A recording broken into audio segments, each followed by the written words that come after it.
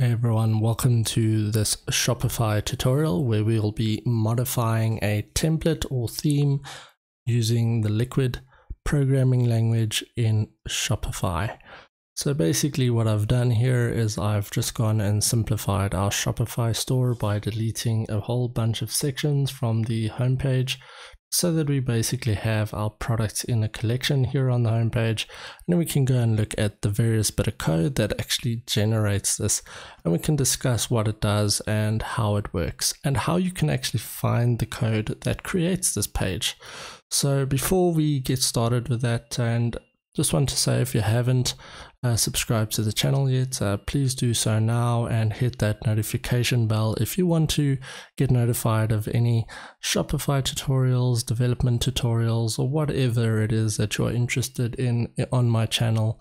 Then please do that now.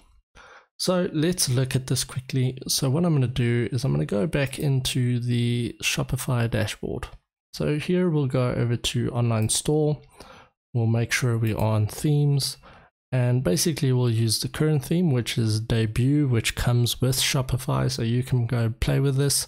And then basically we'll go over to actions and we'll go over to edit code. So now what I'm going to do to edit this code is I'm just going to maximize this, and I'm going to change this to dark theme so that it's easier for you to read, especially if you are watching this late at night and you just need something easier on the eyes. So here's the dark theme, and that's how you can get into it if you are coding late at night and need to just go over to the dark theme just to save your eyes. So basically what we need to do now is track down this page, or this section or collection, or whatever you want to call it. And basically what we'll do is we'll just take this as a hint. So we know it's a collection. So the first thing we can do is we can go into templates and we can look for collection. So we find collection over here, and we've got this comment. So basically comments will be ignored. And what I'm going to show you now is just this percentages. They basically mean that that's code that's being executed in the Liquid language. So for example, you'll see something like this. If name is equal to 123, for example, and percentage, then do a div 123 like this, and then you'll have an else, and basically an else will just mean that anything besides name being 123, do something else. Don't know who you are. So that's basically how this works, and then you'll close off an if statement with end if like this.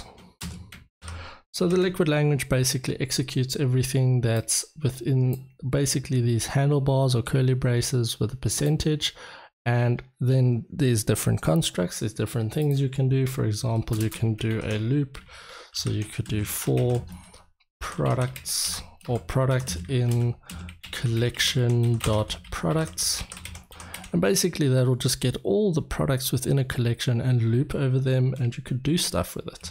So you could put a percentage, and then basically you could go and you could make a list in HTML, and you could then go and just do something like this. So when you want to print something out, you use double curly braces or double handlebars, and then you could just simply say product dot title like that, and it'll print out the title of your product.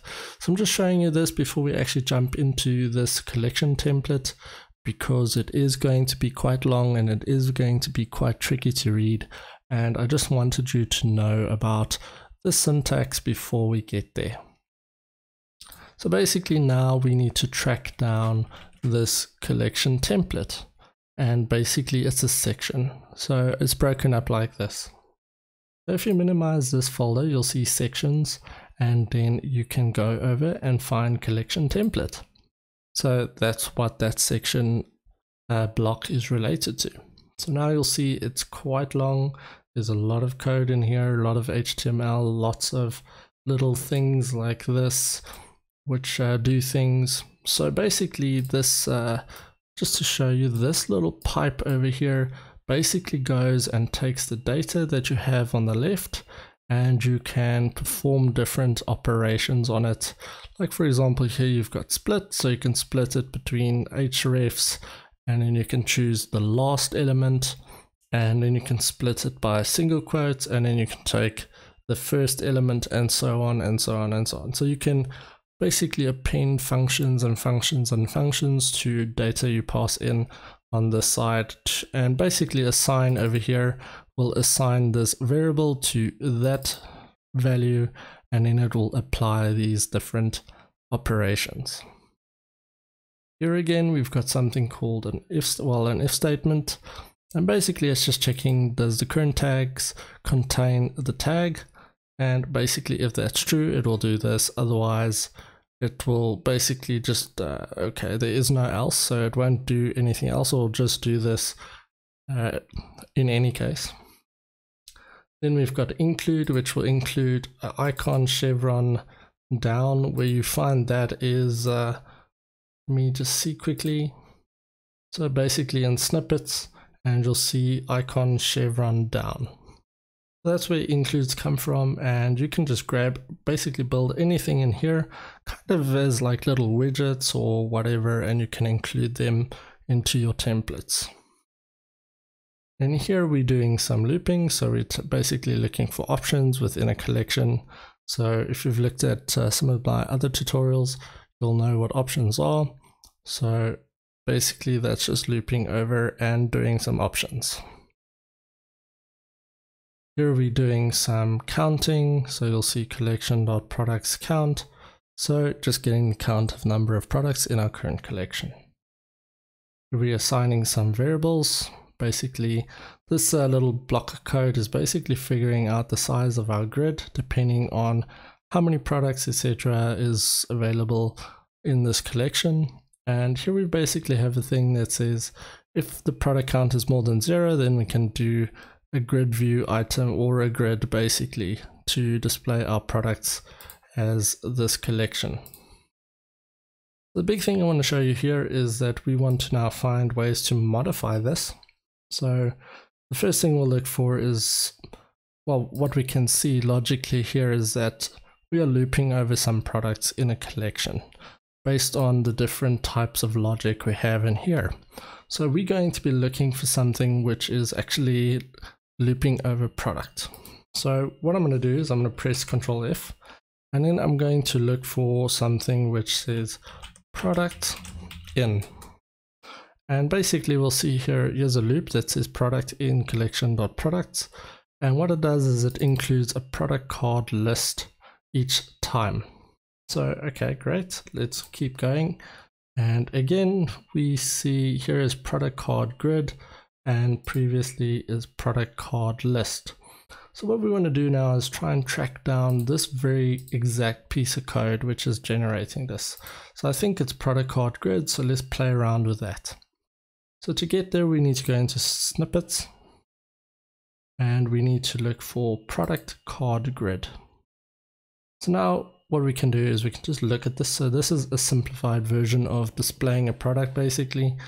And let's just modify this and see if we can actually change what's happening here. So I'm going to look for something that looks like a title. So maybe just do Ctrl F title in here. And do we have the title? Yes, product title. And I'm going to try and modify the product title by just adding a bunch of ones. So let's save that.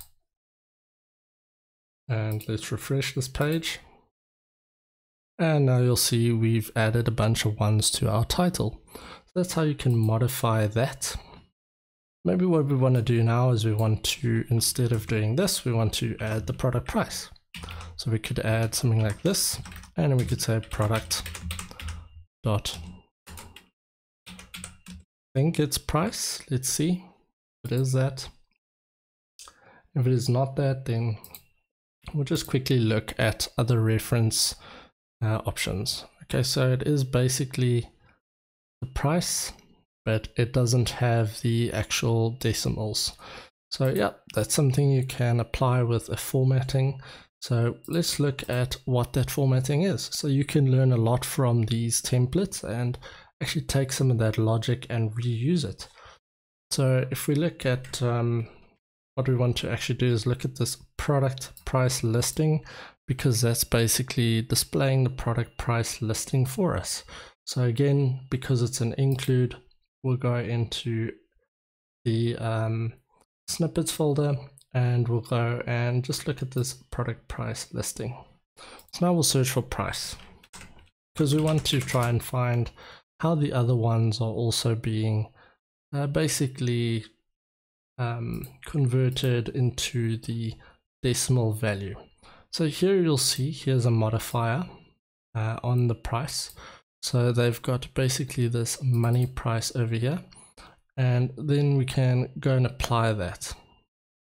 So let's see what else is here. Just to have a look, there's money price, lowest price. Okay, look at compare at price. So compare at price is basically, let me show you what that is.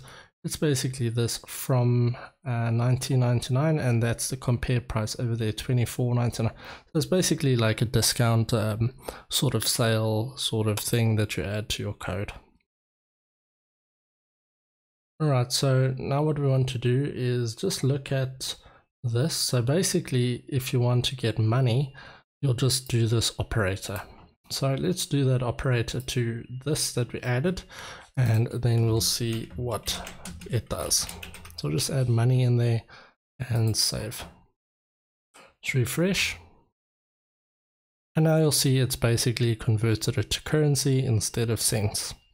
So it's these sort of things you can do quite easily. You can play around with all these other little liquid files, and you can figure out all sorts of things just by grabbing some of these operators. And basically, if you know that this is an operator which you can then apply some transformations to your data, and you basically know that you can print out data with these handlebars, and you can do conditions and run code with this handlebar percentage syntax, then you are quickly on your way to being able to modify your own templates, building your own templates, building your own types of pages that work in their own unique ways. With a little bit of HTML skills, a little bit of CSS skills, you'll be able to very quickly modify your themes. So guys, that's basically the introductory tutorial to Liquid. There will be more advanced tutorials where we'll actually build actual pages and different sections and assets, etc. But I think for now this has been a good introduction for Liquid using Shopify for you. And I hope you liked this tutorial. If you liked it, please do like below. It does help support the channel. And if you have any questions for me, then please leave them in the comments. Thanks again for watching, and I'll see you in the next video.